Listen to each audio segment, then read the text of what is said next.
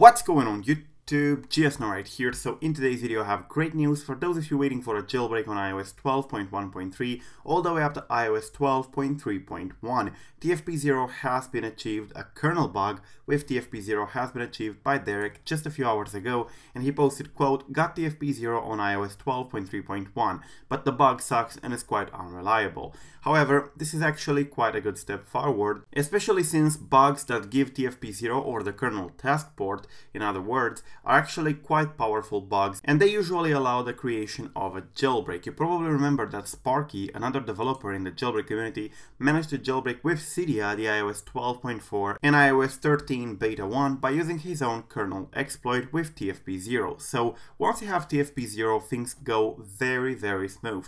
Now there might be problems. For example, you might need to fix some offsets, you might need to find various offsets since they change from a version to another, and unfortunately these offsets are required for the patches because you need to patch a specific structure and not the whole structure but maybe an element of a structure at a specific address and so on. And in order to find that address you need to be able to know the offsets from the base of the structure or from a specific point in the structure to the element you are looking for. So no, the tfp0 is not all it takes in order to be able to create a jailbreak, but as you can see, once you have it, you can do very interesting things like get Cydia running on iOS 12.3.1 and of course 12.4, 12.1.4, 12.1.3, 12.2 and so on, because usually this kind of bugs work on lower versions as well. There is a small chance that the tfp0 bug only works on 12.3.1 and 12.3, but these chances are usually slim. It usually is the case that when you have an iOS 12.3.1 kernel exploit with tfp0,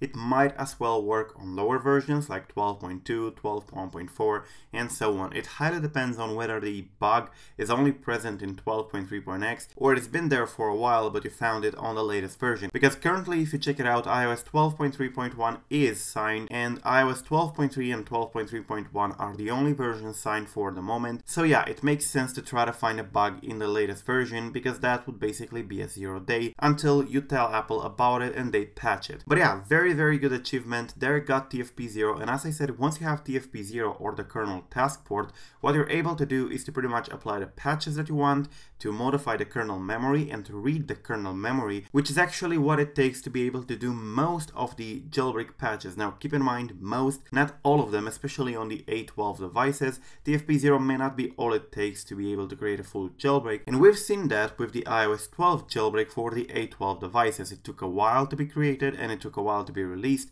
and for a good reason. The A12 devices, that being the iPhone XS, XS Max and XR and the newer iPad Pros, they have a newer ARM chip with PAC or pointer authentication codes, which may make exploitation harder, but once you have tfp0, it's usually much easier to apply the patches and to build a bare bone jailbreak from which you can develop it further and of course create a proper jailbreak with Cydia or Cilio and so on. So yeah, pretty good achievement. I have no idea whether it's going to be released or not, but if it is going to be released, it's very likely going to be released only after iOS 12.3.1 is no longer signed, or only after Apple patches it in the newest version, which happens to be iOS 12.4 beta for now. So yeah, thank you for watching. Do not forget to subscribe to stay updated. By the way, iOS 13 public beta has been released for the general public if you want to check it out, though if you're interested in jailbreaking, I do not recommend it. But anyways, it's been released by Apple today, so check it out. Yeah, thank you for watching. I am GeoSnow. Until next time, peace out.